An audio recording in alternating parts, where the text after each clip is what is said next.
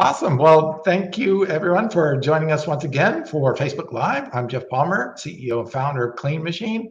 I have a really cool guest on today. Being a vegan business owner myself, her work is really dear to my heart in supporting other vegan entrepreneurs, as I call them, who are out there trying to meet the demands, these new demands of a lot of people entering the space and choosing a plant-based or vegan approach to products and services out there. So yes, let me do a little intro here. So let me pull up my notes real quick and make sure I'm getting this all right. Okay, so Stephanie Redcross West is the founder and managing director of Vegan Mainstream. So Vegan Mainstream offers businesses marketing and business coaching, consulting and training for vegan entrepreneurs, authors, chefs, personal trainers, coaches, and of course, people like me, vegan business owners. So let's dive into a little bit of where it began. First, your own personal journey in veganism, and then how that led to further aligning your work with your passion. Yeah, I think my vegan journey started like a lot of people, where I was really kind of on this health quest. I was trying to eat healthier, be better, and so forth.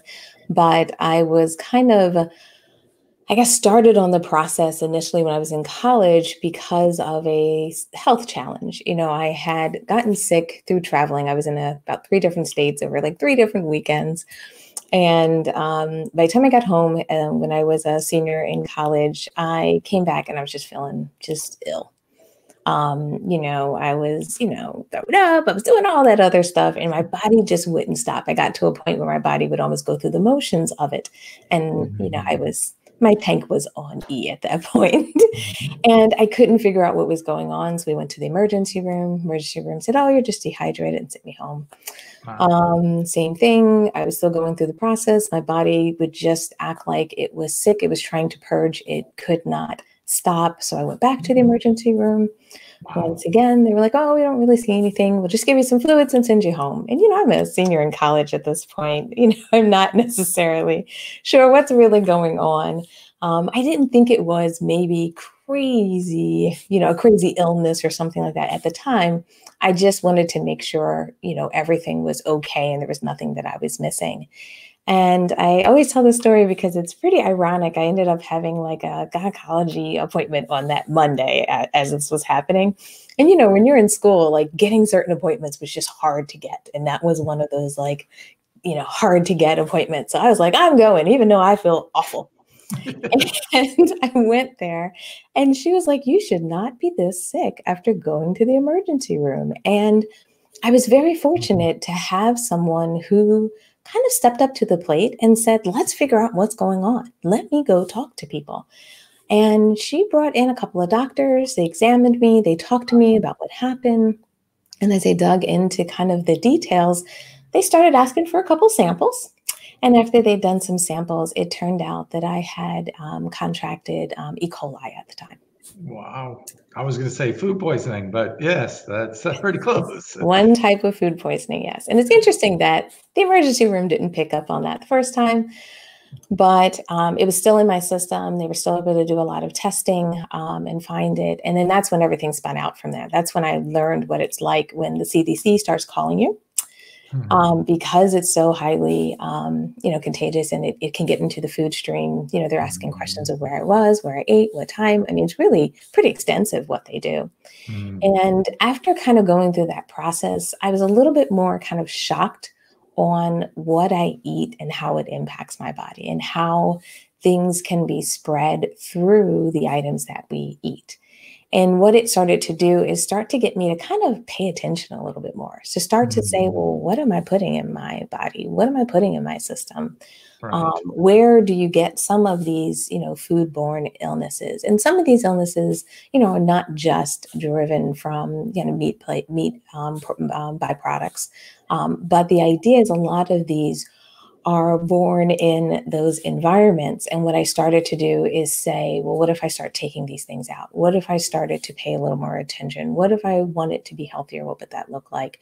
And then I started kind of the journey of, taking away beef, taking away, certain items from my plate, and eventually kind of settling on vegetarianism for a while. I was one of those vegans for a while that was, I eat a little this, I eat a little that. I was using all types of names to make my food as flexible as I thought I was. And then in 2005, I started kind of spending more time with vegan and vegetarian groups. I was really big on meetups at the time.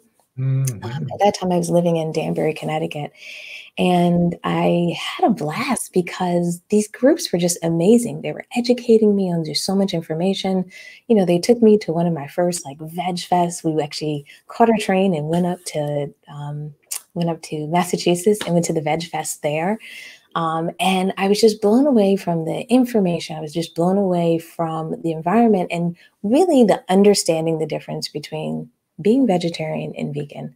I thought I was doing so much for the world. I thought I was, I was doing the right thing. And then I got educated on, what my choices around dairy, how I was perpetuating, just the lifestyle, the life for these animals, and how, for me to have the things I wanted, I was really hurting animals. And I decided that's not what I wanted to do. If I want to be healthy, I want them to be healthy. I don't want them to be in environments because of my choices. So I decided that I was going to go vegan and take all of those things out of my diet. So, and then at what point did you say, okay, well, I want to start aligning how I now feel and now see the world and my diet with something that you're actually doing and turning it into a business or a project that led to vegan mainstream? It took me a little bit longer. So I went vegan in 2005, but I didn't start vegan mainstream until 2009. At that time, or within that time, I'd actually transitioned to a new position. I had worked for corporate America for years. I'd been really fortunate and got a lot of different jobs and promotions. And during that time, I ended up getting a promotion which moved me from Connecticut to San Diego, California, which is just California was beautiful. But Connecticut was awesome too, because I was able to go home and see family in Philly. And what happened is when I got to California, it was a different kind of mecca for a vegan lifestyle. It was a very different perspective as far as seeing vegan businesses. There was even a local vegan retailer at the time when I was there. So I was starting to get not only exposure to different vegan business models, but I was starting to talk to vegan business owners a little bit more. I was starting to understand what are some of the things they were struggling with and why, a business or a restaurant that we thought was just amazing and doing well would 2 weeks later, all of a sudden just close up shop. And as I was having those discussions, I started to realize that there was a need for support. That many of these vegan businesses were great at making food. They were great at sourcing or finding products, or they were great at, whatever their kind of niche was. But the business side was just taxing. The business side, or getting their hands around it, was hard. And what they were struggling with was kind of, how do I get that business acumen? And through my corporate job, that's what I got trained to do. I got taught how to do the finances and how to do the marketing and, how to think and scale and how to take expenses out so that the businesses can thrive, but thrive in a way that it aligns with your values. And, I started to dream. And I have an entrepreneur background. My family had businesses when I was a kid, so I always had that in my blood, and I was a part of that as when I was younger. So it kind of started to just come together and start to see as an opportunity for me to work in something that I cared about, something that I was passionate about with individuals that I could relate to. And the idea is, could I bring some of that knowledge, that information, that experience I got from living and being in corporate America for so long, to the vegan world? Could I help the movement in this business channel. But when I started, vegan business was not the buzz it is now. Like, Oh, it's grown significantly, and I like what you said, because for me, I was in the corporate world for almost 30 years, and I had a lot of good experience. I worked with distributors, I worked with manufacturers, I worked with retailers, I worked with brand developers or product companies. So I got a really well-rounded experience working in the upper levels of upper level management and seeing how the corporate works, how the strategy works and stuff. But I also did learn things that they were doing that I didn't really want to be a part of. Top-down management, bottom line chasers, where the profits were more important than the product. That marketing was more important than the health or performance of the product or efficacy of the product. And I said, this has got to change. And I also saw that within our sector of business, that sports nutrition had turned into this thing that wasn't about sports and wasn't about nutrition really at all. It was about muscle gains at any cost. It was about having the top steroid using athlete on the cover of the magazine. And I'm like, what happened? This used to be about fitness. This used to be about health. What happened? The industry had gone off in such a bizarre direction that was nothing about health. It was nothing about fitness, really. It was all about ego and about just dumping chemicals into it to make it look good, taste good, and get you stimulated like you're on crack. And I'm like, what does that got to do with health? And I said, all right, there's got to be not only a better way of presenting the products, but having higher quality products, but also doing it in a business model that was collaborative, that was cooperative, that was working with other companies as partners instead of competitors, not having a top-down style management within companies. So I know when you have ethical personalities, those people that make changes in their life due to their own personal ethic, like veganism or like moving to a plant-based diet, there needs to be a business structure too that also aligns with that sense of ethical, treating people with respect, and not power over people, power with people. These are different mindsets that you find in a traditional corporate model. And I'm wondering how you rise to that challenge in communicating those differences, because these are not proven models. Those old models, that top-down model, that, do everything, make the cheapest product you can to make the most profit and spend tons on marketing. That's the old model. And people who are ethical, running ethical businesses, whether in the greens or vegans or animal rights or protections, they want to run their business the way they feel. And it's not as a proven track record. So how did you create some models that more align with them, not just in succeeding as a business in a marketplace that was burgeoning, but also doing it in a way that still aligns through every step of the vegan process? I'd like you to talk about that a little bit, because that was a learn as I go process for me.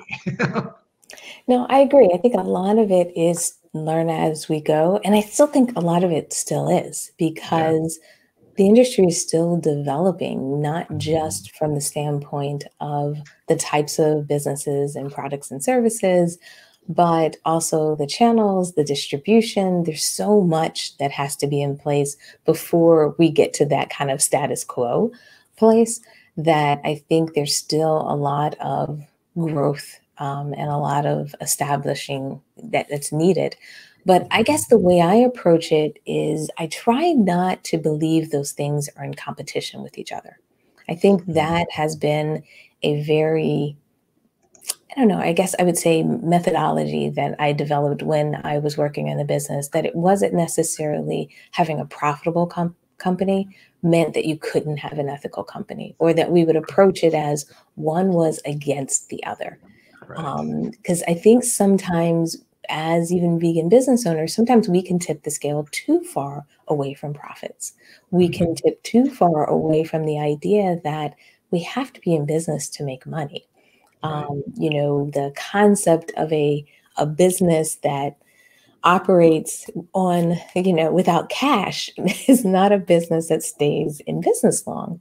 No. So helping people understand that when you're putting your goals in place, when you're thinking about what's important in your business, when you're thinking about what matters in your business, it's important to make sure that you're really kind of pulling out a couple of different things from some of the best practices that we have seen, but pull out the good out of those things. Right. And then put in that extra kind of vegan goodness level of how do you run your business? How do you treat your customers? What do people say about your business? What kind of experience do you have? And I'm really big on the experience. It's something I've been talking a lot about in 2020, is that I think sometimes we forget that it's not just the product, the price, that the reason why people are choosing certain businesses or brands over others is because of how the experience feels, how they market to them, how they talk to them, how they deliver the product, how they follow up, how they ask for testimonials. Like all of that matters on how you do it. And I think a lot of times it's easy to break our businesses down to like commodities, that it's this kind of business or that kind of business. And the reality is your business can be very unique. Your business can be very strong. Your business can have very tight ethics, and use that as a way to distinguish it in the market. Now, the only thing I would say you have to be careful of is sometimes you have to understand the difference between your ethics, like me as Stephanie, and my business's ethics. And I don't know if you ran into this when you ran your business, but I run into this a lot when I coach a lot of vegan businesses, because there may be a bar or a perspective that you have personally on what you do. But when you run a business, in my perspective, you run a business in service to your customers, not in service to you. So you have to be careful that everything you do is based on what you want it to be as the owner, as opposed to it has to be valuable, it has to be impactful, it has to be aligned with your customers' values. And therefore, sometimes your customers' values may not be a one-to-one with your personal values, because your customers are going to be a little bit more diverse. There's not just a one customer. Most of us have multiple customers. So it's going to be a little bit more of a soup, as opposed to an individual appetizer. And finding, because there are definitely people like myself who want to lead the way, and leading the way in a market. Like I was first to market with 3 of our key ingredients in our first product. Was first to market with a cactus flower nobody else had.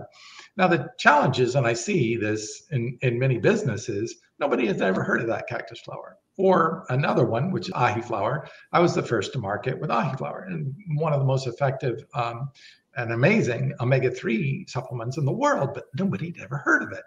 So I have the challenge of educating people on what it is, why it's better, and how it's different. The whole value proposition, it's starting from scratch. Now that's a huge challenge that most of the major companies won't do. So that was an advantage in one way and a disadvantage in one way. It took longer to build that product and build the education, build the awareness that, wow, this is really proven 4 times better than anything else out in the market. Okay, that's great. When people got that, they stayed with us, which was great. But it took a while to get to that progress. Had I just gone out there with just price point and something familiar to everybody, a commodity SKU, I could have made a lot more money, a lot easier, a lot faster. But I want to lead the way. I want to bring some of these plants to market that are unique, that nobody has ever been experienced to, simply because of that reason. They are best in class, and they deserve to be available to the consumer so the consumer can have those. But they do have to be educated, and getting that out there can be expensive, can take a lot of time. So yes, for any entrepreneur, you need to understand that if you go that route, what are the experiences? If you're looking to get in to serve the public and give them what they want, that's one thing. If you are, and I hate when people do this, but I'm going to do it anyway.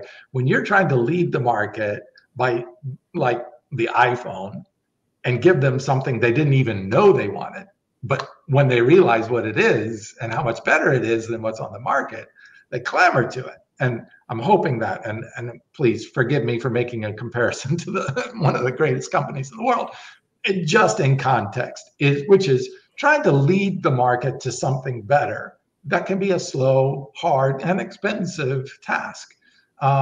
It's rewarding in its own way, and it protects you in some ways because the other big players aren't going to invest in the marketing, aren't going to invest in the education. They want something that's cheap and everybody knows, and you put it out there and it tastes good and everybody buys it and they make lots of money.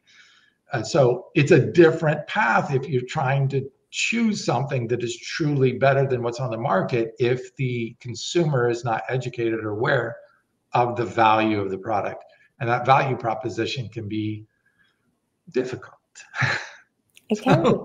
It really can be, but I think it's so important to have those unique features and unique way of bringing products and services to market. I really think it's so important, and not just because I love being in the role of, being able to, like you said, be a market leader, to really transcend an industry. But I also think it creates a level of longevity in a lot of businesses. It creates a loyal customer base. It creates a level of trust between you and your customers. And to me, that's something that is really just one of the most powerful things that you can have in a business, where you have kind of a group of people that really believe in what you do. You start to create almost these ambassadors in the world around what you do. And I think as vegans, many of us are looking for ways to make improvements, transform, and change the world. And I really believe how and what products you bring really can make a difference. Now, yes, it will take longer. Yes, you have to educate. Yes, you're going to have to be a little bit patient.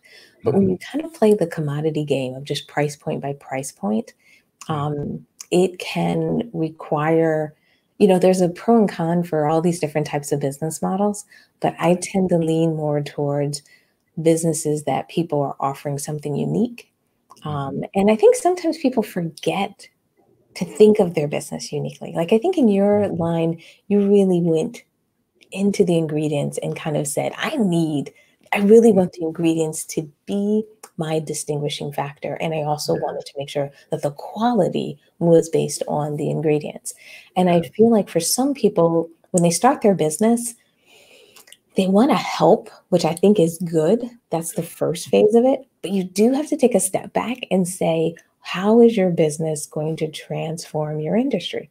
How is your business going to create a space for it?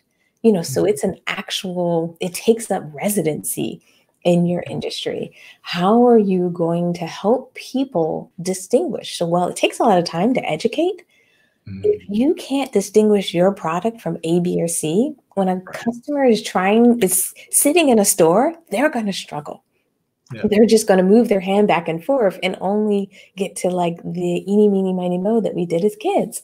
They're going to start to kind of just, choose. And if you want someone to go through the process of choosing your product every time, if you want someone to hire you as the coach or consultant every time, if you want someone to come to your website for the recipes, for the latest cookbook, for the latest even innovation in recipes every time, it's important to have that distinguishing factor.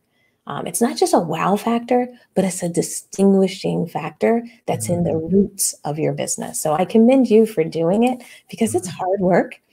But definitely, I think it's so important. And I think also these days it's getting a little bit easier because more and more of our marketing channels are allowing us to talk directly to the customer. Yes. And that has been such a godsend for us as a company. I remember a conversation when I was so excited about ahi flour because it had published study 400% more effective than flax, which is the number one selling plant-based omega-3 on the market. And I'm like, this is 4 times better, clinically proven, published human study. The market's going to go crazy for this. So I went to one of the biggest buyers for one of the biggest retailers of supplements in the United States. And I presented it to him and he said, yeah, that's a problem. And I said, what do you mean? How's that a problem? It's the best by far. Hmm. And he says, that is the problem. What am I going to do with all the product on my shelf that now yours is better when it's not going to sell? That Yeah. would hurt my sales. And I'm like, wow, wait a minute. I'm just presenting you with the best known omega-3 backed by research, and you're not bringing it in because of that? Because it's all about the sales to them. It's all about the profits. And I get it. You know, he was just a buyer, he's an employee. He's got a job to do, and his job is to make his company that he works for money. I get it. I was a buyer too for many of those companies. So, but that's such a disservice to the consumer. Then the consumer doesn't have access to the best products out there because the retailers were controlling the marketplace for what was in the marketplace, and these unique, wonderful, better, best in class products were never even reaching the marketplace. Because they were pushed out. You know, the people that were already selling more gobbled up all the shelf space. And with the advent of the internet and with direct marketing and digital marketing, direct to consumers, letting consumers directly know, either through social media or influencer marketing or digital marketing, paid marketing efforts. Also, Amazon. Amazon has been huge for us. You know, we're over 300% growth on Amazon right now because we have access. We can talk directly to the consumer. We can show them what they have the opportunity to buy and let them make the decision for themselves. I love that. I mean, to me, there's never been a better time to be an ethical entrepreneur and get products that really can make a difference out there because you have access to the market like none in my lifetime. Absolutely. Yeah. Because when I came up in marketing, it was telemarketing, it was, it was direct mail. Direct mail was Oh, huge. I used to do marketing campaigns where we would drop anywhere from like 3 to 4 million in direct mail campaigns. And it was, I mean, we was really a huge operation, and how to make changes and phone numbers. And, we'd have all these different variations of phone numbers and track the phone numbers. So people weren't even going to the website. They were literally dialing the 1-800 number. So I or remember catalog this business, processing. right? Huh? Even catalog business, right? The old Yes, school catalog. absolutely. Yep. So this environment has really kind of changed everything because you don't have the cost of things like direct mail. You don't need a call center to make all Right. these phone calls. So now that we can email people directly, that makes a big difference. Now that we can do sessions like this, where Facebook Live, we can Yes. broadcast. We don't have to go through traditional broadcasting tools. So this really is such an amazing time to start a business, even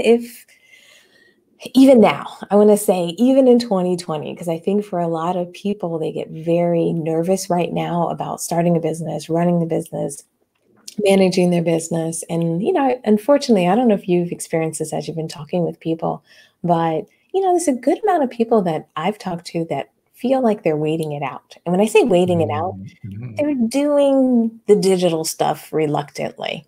Right. They're like, yeah, yeah, I'll do some of this stuff. But they were almost like, I can't wait until we can get back to doing this. I can't wait until we get back to doing that. And I really think it's such an important time right now in businesses for us to really understand this digital landscape and Mhm. create these digital channels for businesses. So, in that aspect, I know you've had some amazing guests. Thank you for having me as one of your guests, by the way. But you've had some incredible guests on your podcast too. If for all of you out there listening, you should definitely check out Stephanie on her podcast. Incredible guests. If you're really interested in learning more about the whole entrepreneurism and how to approach things, her guests have really valuable information. Um, but for big entrepreneurs, if they've got some ideas or whatever, where do you see the growth really happening? Where do you see a good entry point for people to get into the business? What applications, what products and services are really growth and in that, even investors, not only entrepreneurs but also investors, where do you see a lot of that growth and energy and financing going? I mean, it's really still, I guess in my mind, the market's still not that mature yet. Right. We still, don't walk into stores and have alternative options for many of the products that we buy, or there's one alternative or two Right. alternatives. Um, so there's really a lot of growth opportunity out there. What I think where people are starting to do a good amount of focus these days is look up the entire supply chain.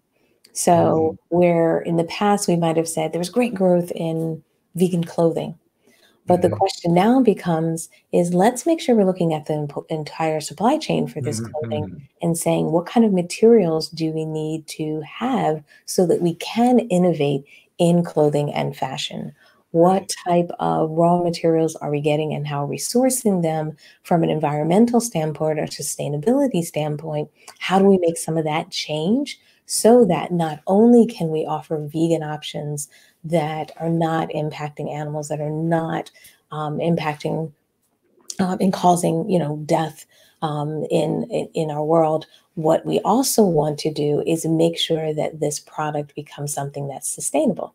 It's not made from plastics and oils. It's not made. We're not creating another problem while we're solving one problem or one challenge. And I think that's one place that I find there's really great growth. The only challenge with that, as far as starting a business there, is it does require a little bit more coordination, working with other industries and so forth. So it might be a little bit more of a slower burn business. You know what I mean? A business that will catch fire in time, but it may not be the business if you're trying to, if you've been laid off this year, or if you've been in a situation where Mhm. you need to make some extra money, that Right. may not be your 2020 new Right. business game plan.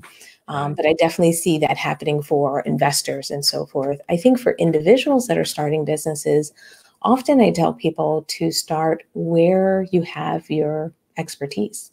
And your expertise could be in your current job, or your Mhm. expertise can be something that you maybe never fully moved from hobby land into a business. Right. Um, and And I do some consulting too with people, and one of the big things that I see most commonly is they don't understand pricing structure. That you have to build in margin for each level of the cost that goes into it. And when I show them a real cost and real bill of lading model that includes all of the exploded costs that goes into it, they're like, okay, I'm not profitable. And I'm like, exactly. Or they say, oh, okay, well, this is my product and it's the best on the market. And then I'm like, oh, it's $14 and the average selling price in your category is $3.50.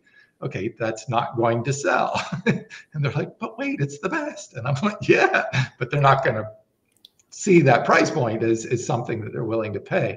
So teaching them value and valuations of their products, teaching them pricing model, how to build it in. If you have a retail goal in mind as opposed to a direct to consumer, very different pricing models and stuff like that. So where do you see some of the biggest things that most people come to you? Because I really want to suggest for those that want to start a business is do one of two things: either partner with somebody who has that type of expertise, that real in-depth on-job training expertise and background, or go to a consulting group like Vegan Mainstream and work with those people that can give you that head start and not have you make those initial mistakes.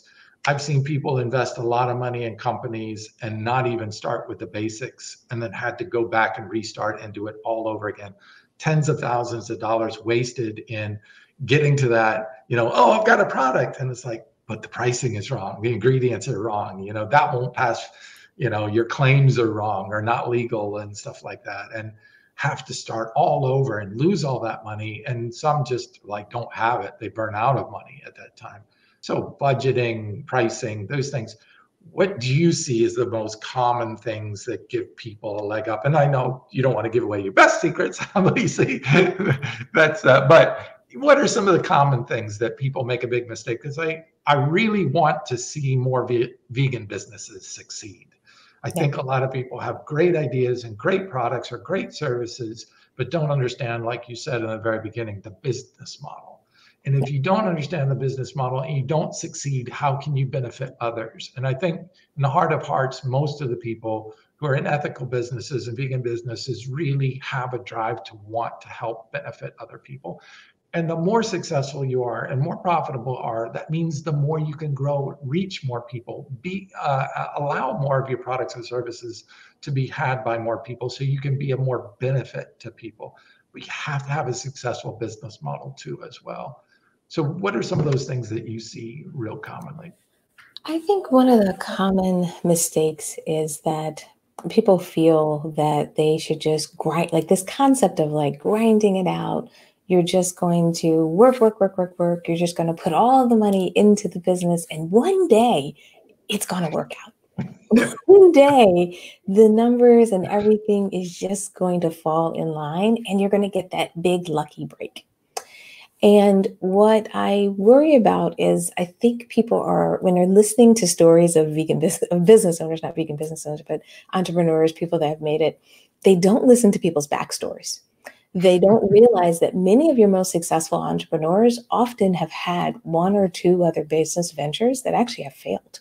Right. Or business ventures that had a huge kind of threat to them, and they had to make a major change, major kind of shift in their business for them to survive. So I really think that there's a little bit of kind of grounding people that needs to happen so that you understand that you're in business now. It means you have to, like you were saying, run the numbers. And one thing that I also find that people do is they keep it all in their head. And I'm like, you can't run numbers and have a budget in your head. You can't say, well, I make money. And what people tend to do is they start to look at their bank account and say, well, there's money in my bank account, so I'm making money, which is a very, it's an incorrect way of running a business because cash flow is very different than profit. Yes. And how cash is moving in and out of a bank account is really not a measure of the health of your business or an individual product. So what I tell a lot of people to do is take the ideas they have in their head and put them on paper. Because if they don't make sense on paper, they're probably not going to make sense when you execute them. So if you put your product on paper, and to your point, you get to a $14 product and everything else in the market is at $3.48. I don't want you to just go to market and say miraculously it's going to work its way out. Right. We have to make it make sense on paper. We have to make sure that you are generating a margin in your product. We have to make sure that there's even some basics around the financials where the question is, are you making enough money to reinvest in the business? And then are you making enough money to even pay yourself, your employees, and more? Or even if you're starting out as a solopreneur, and yes, you're doing everything, you're flipping the pancakes, you're making the batter, you're going to the post office, that's great. But that product in the long term, or that service that you're offering in the long term, cannot have one person with 6 arms running it. Right. So you have to build a financial model that's going to work when you're going to hire someone. That has to work where you're going to have a team. And it can be a small, streamlined team. I don't make it sound like, without maybe a VC, if you're growing your business on your own, you may grow it with one employee or freelancers and work your way up. But you can't build a product with zero labor cost, with zero contractor cost, with zero payments. And I think people don't realize that these things should be planned, they should be documented, and you really need to get, one of the things I even tell a lot of people to do is not only work with a coach like someone like myself, but get a sounding board of people. And your sounding board of people should have certain skills. So even if you don't have a partner, say you are doing it as a solopreneur, make sure you have a sounding board that supports you. And one person is your financial sounding board. Another person is maybe your marketing or communication sounding board. Another person is maybe a person that teaches you leadership and helps you rise up. Because some of us are, have some edges to us when we first start our businesses. And having someone tell you when that's not a big deal, that's the way a business works. And you're like, oh, I was all puffed up and had my arms crossed. They tell you, it's okay. You can let that one go. you need someone to help you get reality checks. And I Yes. think sometimes if we live in our businesses, we live in our business bubble. And Mhm. Mhm. therefore, we can bypass things like the financials. We can bypass things like how do you really communicate? How often do you communicate? What is the style? Where do you spend money? If you don't have revenue coming in, it doesn't make sense to create this $5,000 advertising budget, because how are you going to sustain that? You can bypass those things when you're in your own bubble. But when you open it up to a sounding board, when you open it up to a coach, you have someone to kind of present that idea to, and therefore they can let you know if it will float, if it has some serious issues and needs to go back in the oven because it hasn't been baked completely, Yeah. or if it's ready for a potential trial. Well, this is that's such great information, and you're a wealth of information, both from your own experience and your passion for helping others. So, how can people get in contact with you if they want to learn more? I know you have podcasts, but you also have tutoring programs. You have one-on-one coaching. You've got, so many different avenues that you can help people in different varying aspects. Tell them how they can reach you at Vegan Mainstream and or on social media. Absolutely. So you can reach us at our website, veganmainstream.com. We're also on all social media channels, so whether it's Facebook, LinkedIn, Instagram, YouTube, we're even on Pinterest. And I'm getting my act together and going to jump into TikTok. We have the channel set up, but I haven't been doing much. But we definitely are accessible in all those ways. And a lot of what we try to do, just like you said, we try to coach and support people, but we also try to offer some free services for people who are in that planning stage when you're starting to kind of understand. So we do things like free webinars, and so forth. But then we also do things like online training, to help people kind of walk through that process with us and walk through it even as a group of other people who are in these training courses and workshops and so forth. So we try to give people a little bit of different types of ways to get the support that they need, and in kind of different kind of channels as far as cost, so that it works for you as your business is growing. That's awesome. And again, thank you so much from the bottom of my heart for what you're doing in supporting vegan businesses. I wish, 10 years ago when we started this company, Clean Machine, that there were people like you around.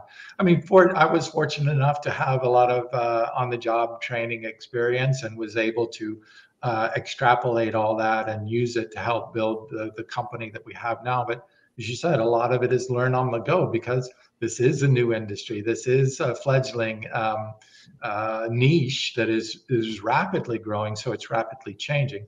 And then, of course, you have market changes too that are happening, like the pandemic or like the shift from retail, brick and mortar retail to e-commerce. So there's a lot of challenges that are going on dynamically that, great services. Thank you for supporting vegan businesses. And I look forward to having more conversations with you in the future because you just are offering some great benefits to other people. So thank you. And thank you for coming on the show. Thank you.